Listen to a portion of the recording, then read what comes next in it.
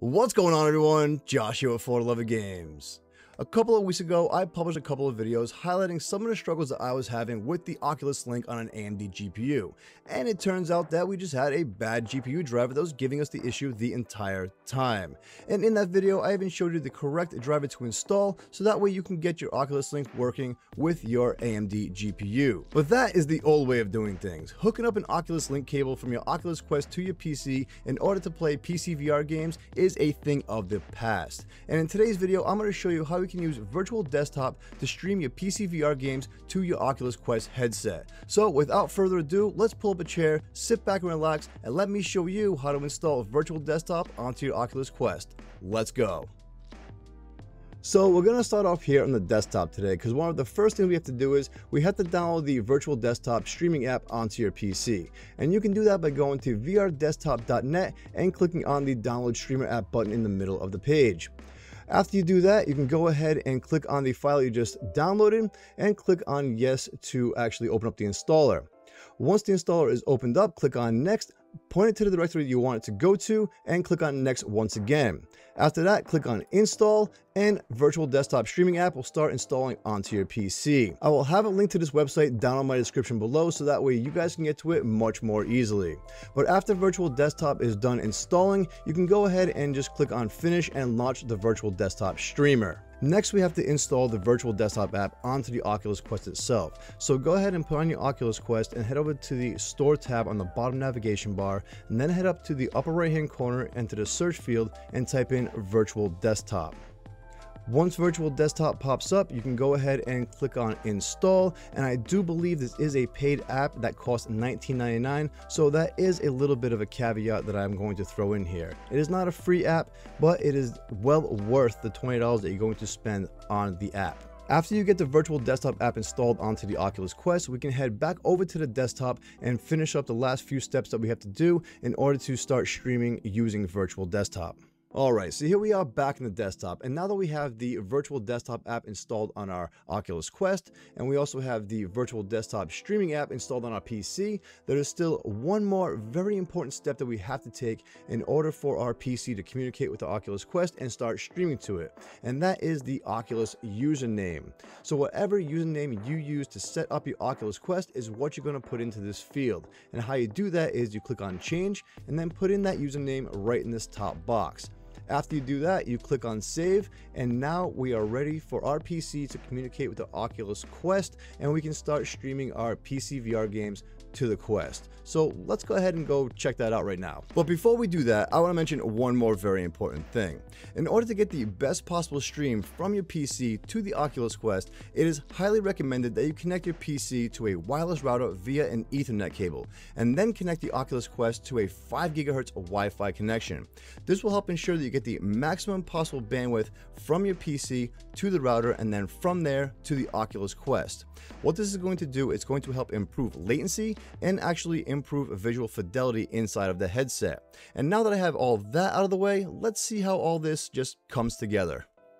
So here we are inside of the Oculus Quest, and in order to launch virtual desktop, it's as simple as going down to the apps and clicking on virtual desktop. You will then be greeted with this little logon screen here, which should connect to your PC straight away if both usernames are correct in both the streaming app and on the Oculus Quest. And as you can see, mine are, and I am connected to my PC.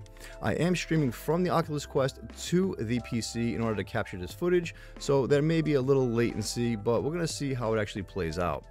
If you go down to the settings here, we can see all the settings that we're at. I am at medium environment quality. I'm at a frame rate of 90 frames per second, and I have my bitrate set to 32 megabytes a second.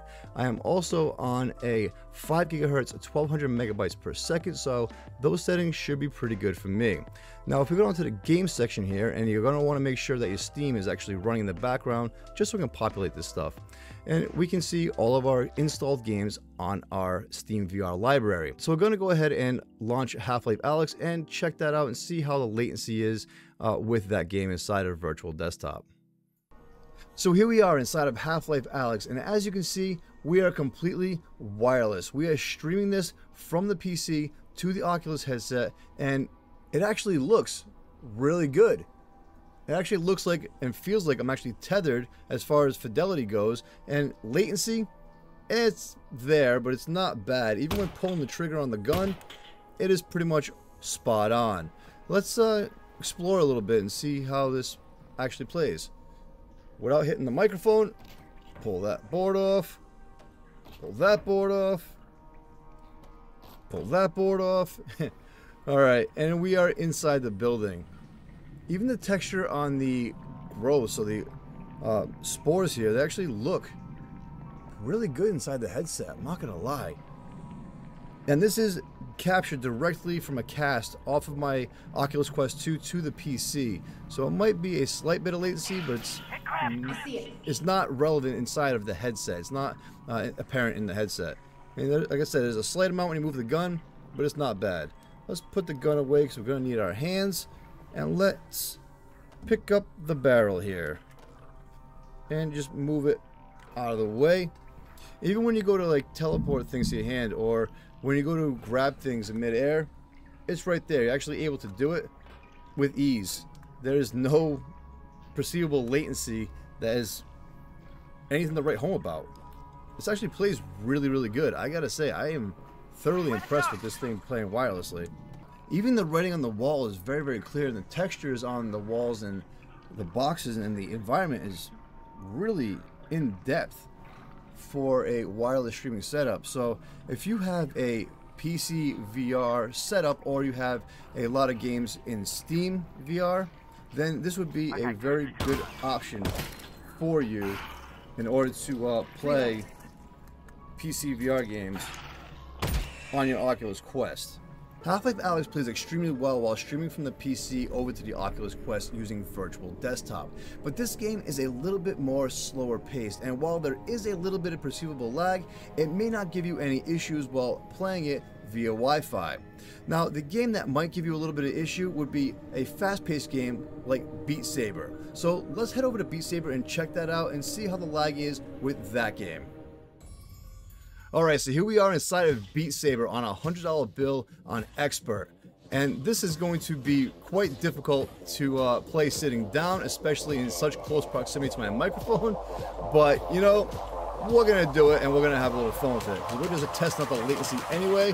And as you can see, I'm able to get these combos quite easily without missing a beat. Now, watch that I said that. I'm going to miss something because I am playing like a T-Rex right now.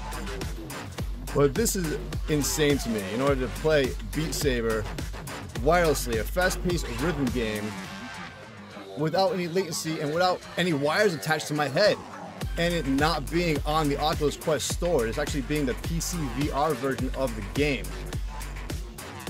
This is awesome. This is absolutely awesome. I cannot recommend this enough to anybody who has a good streaming PC or a good setup that just wants to actually stream Beat Saber or any VR games that they want, PC VR titles, because, you know, they may have got them on sale on Steam, or they may have gotten them somehow, or had a Steam collection, or with a Vive or something like that. So this is a very good alternative in order to use a more modern headset with your Steam VR without any cables. I gotta say, I am pretty impressed with this right now. I may have to be playing Beat Saber on my PC VR setup like this instead. I just throw out my G2, why don't I? Just get rid of it. Don't need a G2. Cables? Who needs cables? We don't need any cables. But no, seriously, the latency is non-existent. This is absolutely, clearly a fantastic way to play wirelessly with the Oculus Quest with your Steam VR library. As you can see, virtual desktop can give you a very smooth wireless PC VR experience that I know a lot of us have been wanting for quite some time. Now, while it's not free to download and use, to me it is well worth the $19.99 price tag, and it does come highly recommended. It does exactly what it's advertised to do. It streams your PC VR content to your Oculus Quest without the need for any wires or hookups or anything, and it does it exceptionally well. So if you've been on the fence about getting a virtual desktop and running it on your Oculus Quest, I would say do it. It's definitely a must buy. Now, I have a question for all of you out there. What games do you want to see being streamed from the PC to the Oculus Quest using virtual desktop? Let us know down in the comment section below, and maybe we'll do a video on just that.